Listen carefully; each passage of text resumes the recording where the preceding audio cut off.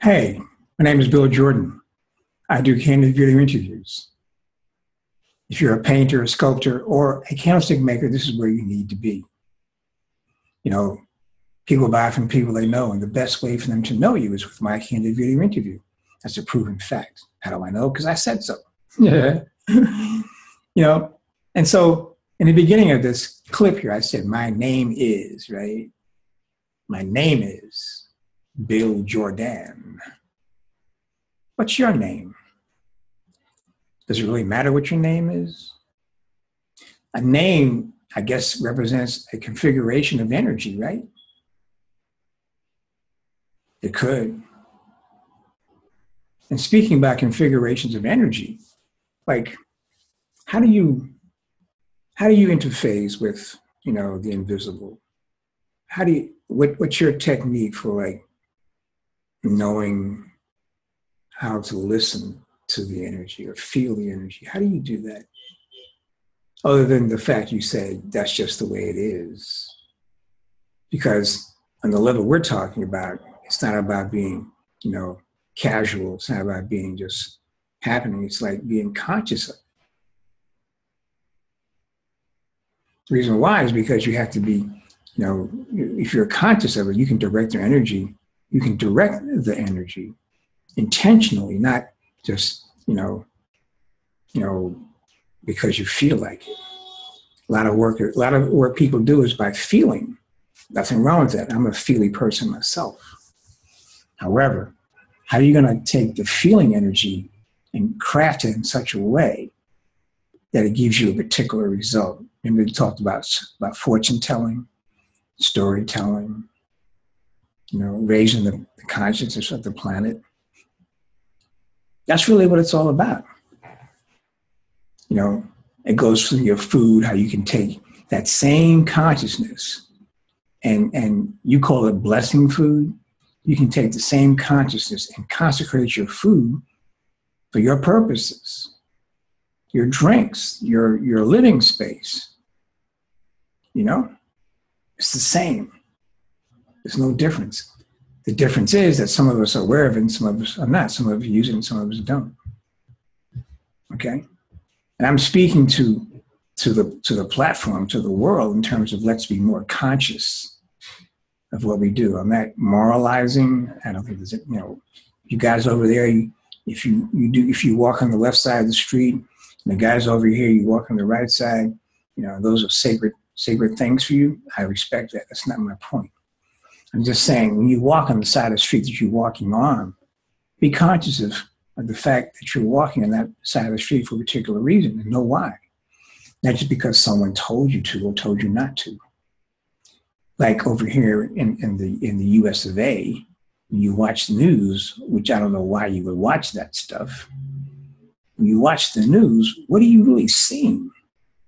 What is the process that, by occasion, if I have a chance to watch it, it's really uncomfortable because I know that they're drilling into my nerves and my back and just feel like controlling me. But you watch that stuff, you're mesmerized. Right? Now I could see when you were 7 or 8, you plopped in front of the TV and that's all you know because Cowboys and Indians are on, or what your favorite show is now, I don't know, but you're not 7 or 8 anymore. You can think for yourself. And I encourage you to do so. It's not going to be easy. It's not a comfortable job because your friends, your family, a lot of them are going to be against you because you're different now. But at the same time, they will admire and respect you for standing up and being who you are. And you don't have to get angry with them. When you get angry with them, that's a sign that you haven't learned. Let them get angry with you. And when that happens, what you do then, you stay calm and then you just talk to them in a nice, rational tone and ask them questions like, gee, I notice that you're upset. Is there any particular reason? That's an interesting statement. Tell me more about it. All right? Tell me more about that statement, why you're upset. And that way, you both benefit. You practice being calm and they realize that their state of mind is really out of control. And when people got out of control emotionally, they're open for, seduction. That's why you watch the TV shows and they always, oh, the so-and-so guys over in Missouri, they're tearing up the town. Oh my God, oh, it's horrible. This one police officer killed one guy, so what? And blah, blah, blah, blah, blah, blah. So now all those boogeymen in your heads are like, oh my God, suppose each side has its own boogeymen, and the boogeymen are creating the fear factor. So now, once that's there, you have sub-channels that are saying, well, those guys get past the train tracks. My God, our whole real estate system will be in jeopardy. We have to keep them on that side of the track. The other guy said, well, man, we got to get over there and we got to show those people what we mean business. We ain't taking this anymore.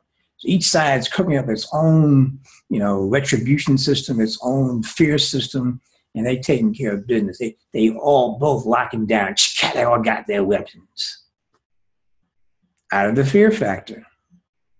And that's how it goes on. And it's part and parcel of everything. When I call you up, it's running in your heads again. Well, I don't know you. I don't want to do that. Here's a guy, man. I sent him this,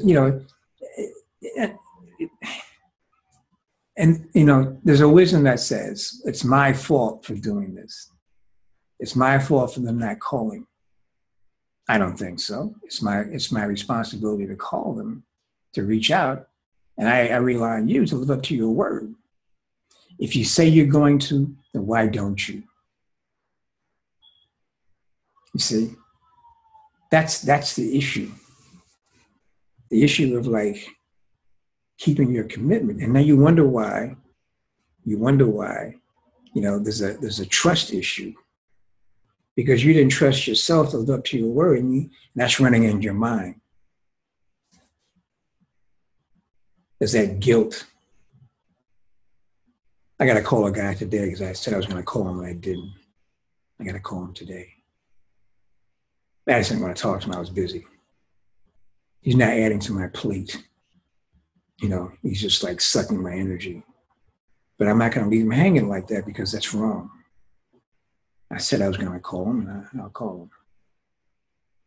So anyway, that's my view of the situation. I know it's not yours. I know it's not the standard. The standard approach is to say, yes, I'm the reason why you didn't call back. I'm not taking that. You're the reason why you didn't call back because you told me you were. Why should I have to run after you and hogtie you to live up to your word? Is that what you want me to do? I don't think so. I wouldn't want you to do that to me. Treat you like an adult. As an adult, you live up to your word. You say, no, I'm not interested. And really, when the stockbrokers call me up, I tell you this all the time. When they call me up and I'm saying I'm not ready, I don't say I'm not interested. Well, I say that I'm not interested. And I'll say the reason why is because, I'm not your target market. I don't have that kind of resources to invest. So you'd be wasting your time. I can't even make that decision because I don't have the resources required to make that investment. Right? But when I call you up, you have the resources, you have the time, and you have a need. What's your need? Well, honestly, on the global level is to, raise the planetary consciousness, but on your local Main Street level is to sell more work. But you're so afraid of I might get into your mind and, ask for your bank account or your savings account or your firstborn or your lungs. I don't want any of that from you. Why would I want your stuff?